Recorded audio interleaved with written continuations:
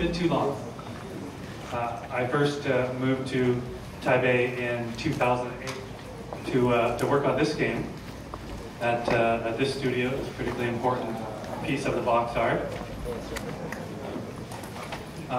I used to tease my friends here and colleagues that Taiwan was my second favorite country in the world. Canada, as we can all agree, being number one. But I'll let you in on a little secret. Don't tell my friends back home. Taiwan, ni hao.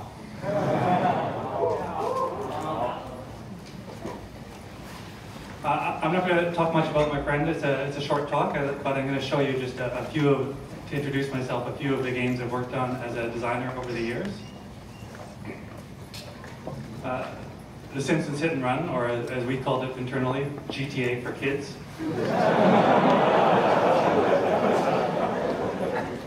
A series of 3D action-adventure platforming games with Crash Bandicoot. The game I moved to Singapore to work on, the PvP team-based 8 versus 8 hardcore shooter, Ghost Recon Phantoms. And the next-gen Assassin's Creed Unity. To be honest, I didn't enjoy working on this game too much. Console games have gotten too big for my taste. You know, hundreds of developers, it's hard to feel one has an impact. I think you're better off working on small mobile games these days. So, the design of fun, despite the somewhat arrogant title of my presentation, I'm not here to define fun, or certainly not to give you a formula for how to access, how to create it. There are many different kinds of fun. What I hope to leave you with today is a design tool that I found very useful for getting at the fun of your game as fast as possible in the development process. I'm going to make another arrogant statement about games, though, which is that people play games for one reason, which is to access the enjoyable emotions we feel from playing games. Now, the kind of emotions that you enjoy is a matter of taste, and there's a great variety in those emotions, which has led to the incredible variety in game experiences we have, everything from MOBAs to what might be termed a poetic experience. Some people even enjoy this. I felt this almost playing the indie game Gone Home, and I liked it. If you don't believe me, I'm going to play a small movie that might bring an enjoyable tear to your eye.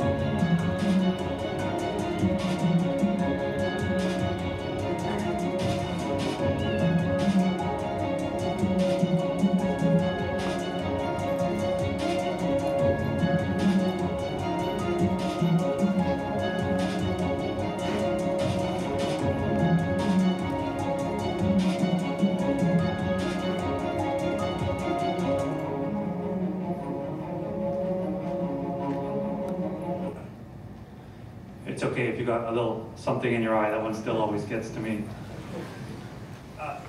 found a study online. These are some of the other emotions that gamers commonly report experiencing in games. The first one, even sometimes bliss, that feeling of pure joy. How many of you feel that you've experienced what might be called bliss while playing games? So, a few of you. I like nashes myself. It's one of my favorites. It's a Yiddish word that means that the happiness from helping others succeed. So when I play Ghost Recon, I'm the one watching the back lanes, taking out the backstabbers, letting other people, perfectly happy to let other people take the more glamorous roles. Any of you who play League of Legends or Dota 2 know exactly what I mean. That jungler who arrives at the last minute and saves your life. That's someone who enjoys nashes. But what I want to talk about today is, games might be designed for any of these emotional experiences, like Neil was talking about earlier today. I want to talk about two emotions that are common to just about all games. How many of you have ever felt like you wanted to do this to a game controller at one time or another? I'm going to take that as a few raised hands. If you Google search the word frustration, you will get a lot of images like this. It's overwhelmingly portrayed as a negative, very unpleasant emotion. How many of you have felt this playing games? Fiero is an Italian word that means triumph over adversity. And fiero can be incredibly powerful. So strong, people even mistake it for that emotion of bliss sometimes. I was playing, I like to play Texas Hold'em on my phone, Texas Hold'em Poker. I think it's one of the best games ever designed because you cannot win without risking losing. And I was playing in this high-end tournament once at the end game, heads up against another very annoying player who was continuously taunting me every time I folded a hand. And so finally I hit a flush, 5 cards all one suit, and I taunted him back, come at me, bro. Didn't really expect him to take the bait, but he did. It turns out he also had a flush, which is extremely rare for both players to have a flush of the same suit, but with lower cards than me, so I won. And that was a particularly intense moment of fiero for me, especially knowing that he must have thought that he was about to win just in that moment before the cards turned over. It's a very particular kind of frustration for him. But doesn't the provision of adversity to triumph over in order to experience fiero, doesn't that mean that we're intentionally, deliberately frustrating our players? Right? We place obstacles in front of them that are going to be difficult. Even the most casual games like Candy Crush place obstacles between the player and their goal.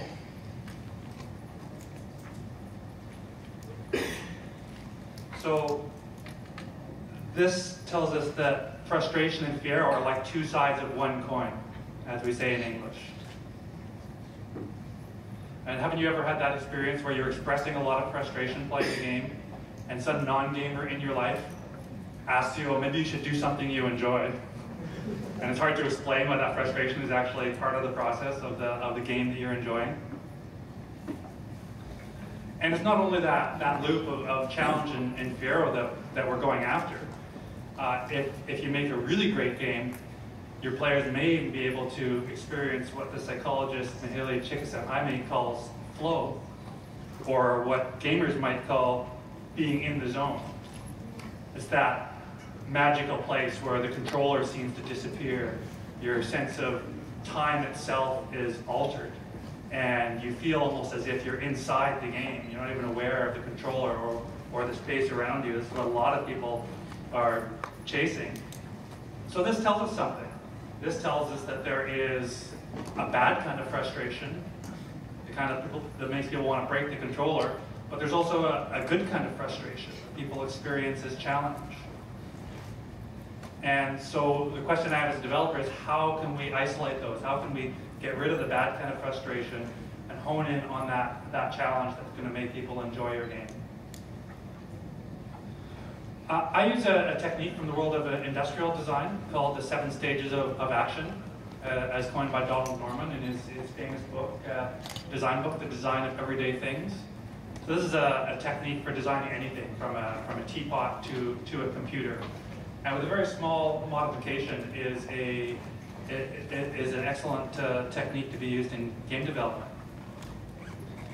But before we get onto the 7 stages and what that means, I want to talk about another word he introduced called affordance.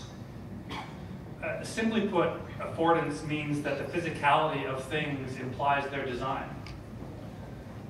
In Singapore, for example, we have 4.5 million highly educated and intelligent people who cannot operate doors. And it's not a fault of the people. The doors are so badly designed that they felt the need to print a user manual right on the object that they built, one-word user manual. And the manual also lies. Most of these doors are push-pull, even when it says push-pull, so people just walk up and they don't know what to do. This is an example of a door with proper affordance. The function is implied by the physicality. You can't fail, you cannot operate it incorrectly. This, as a game example, this is a paddle boat object from the game Shrek Forever After. This was made here in Taiwan at Expo. Because we were making this game for DreamWorks and we learned their process, we learned that we had to, before we introduced any new object into their universe, we had to draw a picture of it, send it to them, it would go through their approval pipeline. This turned out to be a tremendous game design time saver. Because what we found was that we would draw objects and we would show them to someone else and ask them, what does this do? And if they could tell us, then that was an object with good affordance. If not, we'd go back to the drawing board and we'd draw something else. This was an incredibly efficient way to develop the game because all of the iteration of our objects took place on paper. So the 7 stages. Imagine you're reading a book, and the sun has gone down, so now the room is dark. What's the process by which you proceed? There's stages which your mind goes through. First, you create a goal. I want to keep reading my book. You change that goal into an intention. You translate it into an intention. I will make light. You translate that intention into a series of actions, a plan, for how you're going to make light. And it's a series of steps. Nothing is ever as simple as just one step. So you might do this subconsciously, but our mind does this every day with all these tasks that we do. So you make this plan. I will get up out of the chair. I will move to the light switch. I will find the light switch. I will activate the light switch. Then you begin to execute those actions.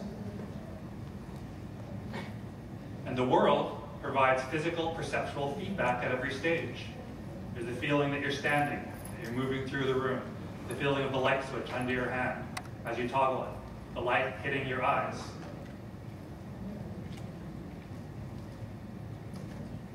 And then there's the feedback.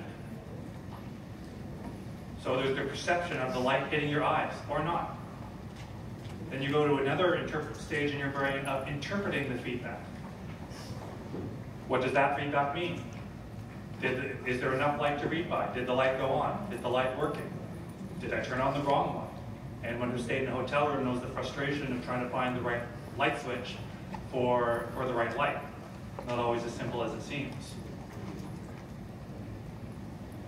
The goals, intention, planning the actions, doing the actions, perceiving, perception of the state of the world, interpreting that state of the world, and evaluating the outcome in terms of your goal.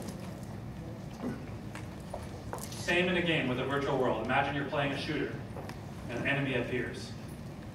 You form a goal. You're going to kill the enemy. An intention to kill the enemy. So your goal is to get through the shooter, you change that to an intention. You convert that into a plan. Series of actions that you then have to execute. Oh, I have to select the right weapon. I have to move my character to the right position. I have to aim. I have to press the fire button. And then there's all the feedback that has to happen, the hit reactions on the enemy, the health bars. Why people are always telling you every time you do a play test that your game needs more feedback. Once they've executed the action, they're only halfway through this process. how it works. And this is a continual cycle. Doesn't matter whether the world we're talking about the physical real world or a virtual world. And this isn't just design terminology. This is how our brains work. And the reason it's so useful as a design technique is because it's so easy to take any kind of player feedback, or even your own imaginations of playing the game, and determine exactly where the problem lies. Is it a problem with execution in the first stages? Or is it a problem in evaluation and feedback? We're trying to determine, am I getting closer to my goal?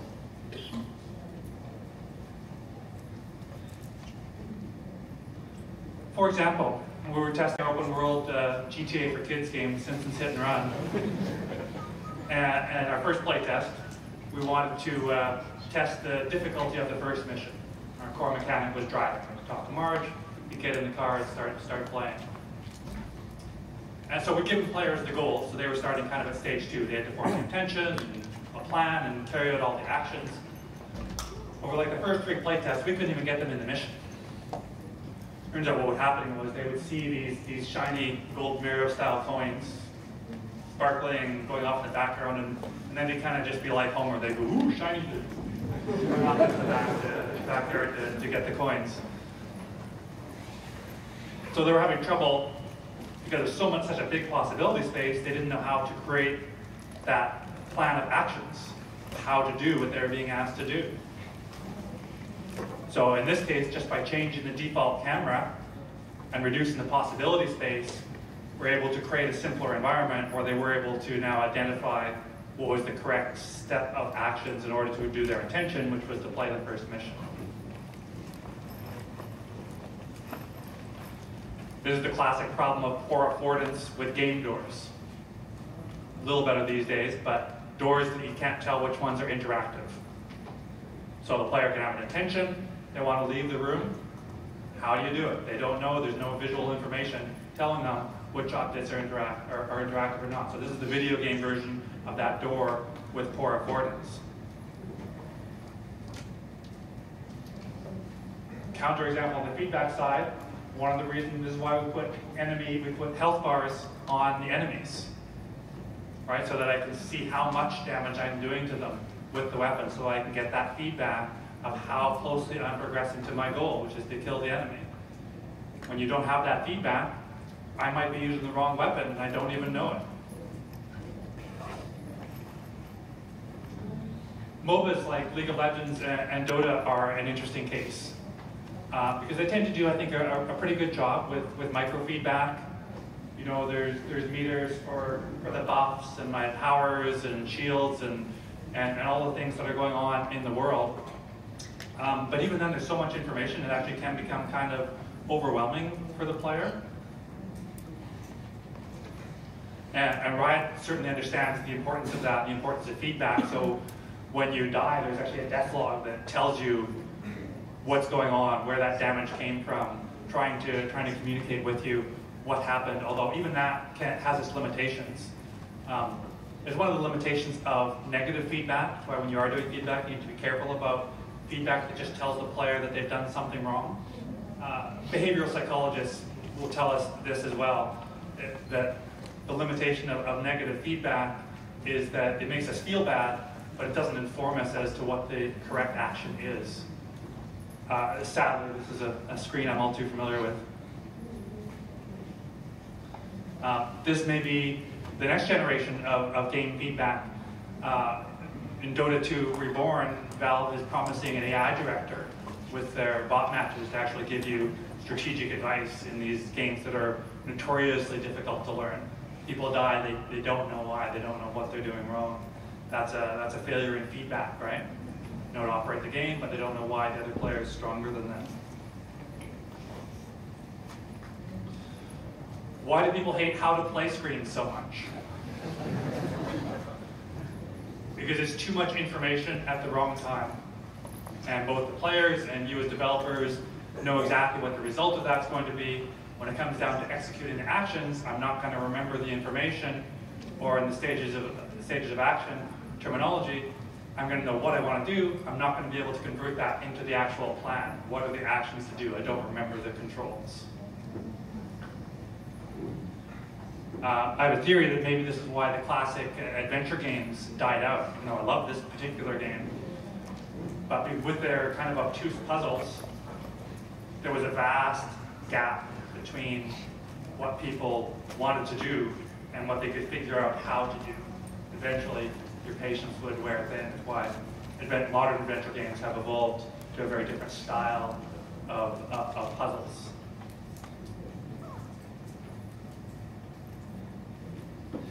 And so when you get feedback from the player, Norman divides the problems into two categories. He calls it the gulf of execution or the gulf of evaluation.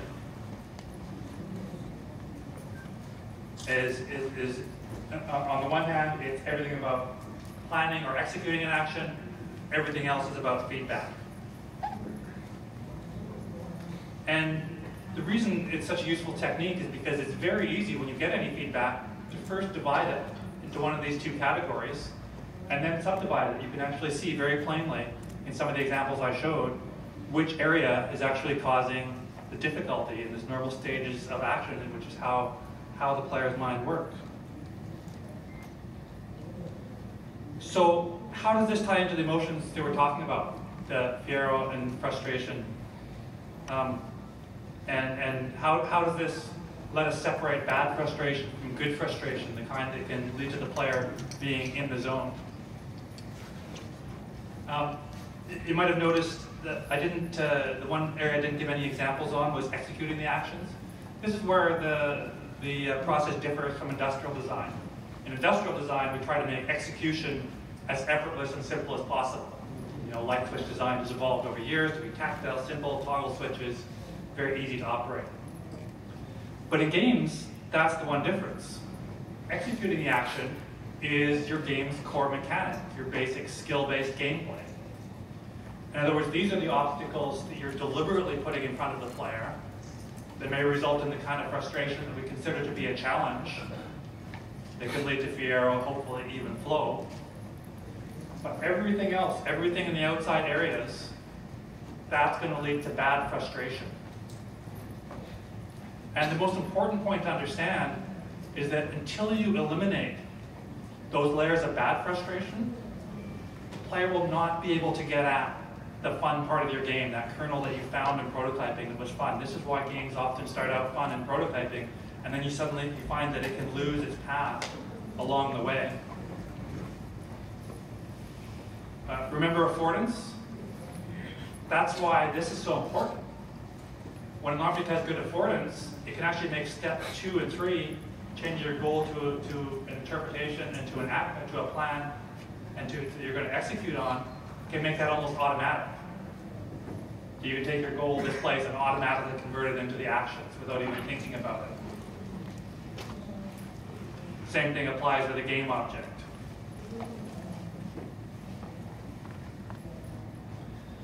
And like I said, I'm going to repeat myself because the most important point to understand is that any of these elements of bad frustration in the red will block the player from getting at the gameplay. Just like when the Simpsons Hit and Run, that first screen I showed you, as long as we had too many options for them, we had the camera wrong, too many distractions, we could not even get them to the gameplay. User interface problems are so severe, they will block the player from even being able to get there. So until you solve these, you're not going to be able to get at the fun. Because games, they're kind of like ogres. Ogres are like, well, I'll let Shrek tell it. For your information, there's a lot more to ogres than people think. Example? Example? Okay, ogres are like onions. They stink? Yes. No. Oh, they make you brown? No. Oh, you leave them out in the sun, they get all brown, start sprouting little white hairs. No. Layers. Onions have layers. Ogres have layers. Onions have layers. You get it. We both have layers. Oh, you both have layers. Huh. You know, not everybody likes onions. And so as long as we have the bad frustration, confusing the player intentions, for example, getting to the core mechanic, that gameplay at the center of the onion, was impossible. We had to peel the layers of the onion first. Peel away the layers of bad frustration so that players can experience that nugget of gameplay that's at the center of your game and feel like this. 谢谢。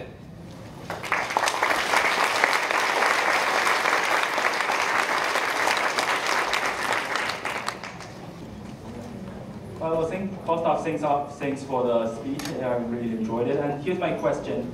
So basically, in more traditional puzzle game adventure-like games where you have to collect items and decide what to do with the items, some people would argue that the enjoyment of the game is to look at the items and then prance around the room for about something like 2 to 3 minutes, observing your surroundings and then deciding what is the best way to use these items.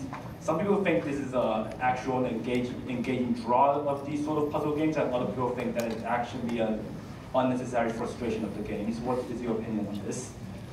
I agree with people who say that soaking up the atmosphere and enjoying those kinds of games is really the enjoyable part. Where it gets frustrating is when those 2 to 3 minutes turn into 2 or 3 hours. Or in the old days, you'd be looking through FAQs once we finally had the internet. I'm older than the internet, I'm afraid. But this is, if you look at the way that really successful modern adventure and puzzle games have evolved, take Telltale Games' fantastic The Walking Dead, right? They've changed the mechanics so that the puzzles, quote unquote, are hardly puzzles at all.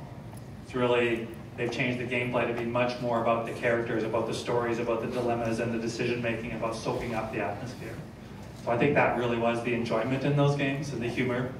Those kind of games, the puzzles explore more naturally. What about those more old school puzzle games where it's much harder to decide what to do with the game, or something still finding what actually taking a lot of time to find what you're going to do, like one that was much more.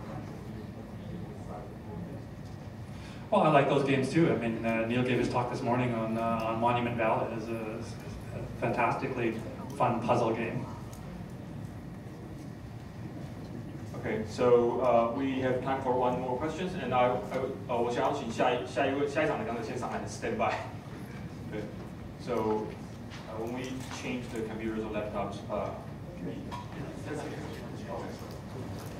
so one more questions. Do we have one more question? 还有人问题吗？没有。好，如果没有的话，那我们就是要准备换场了。那我们再次感谢Joe。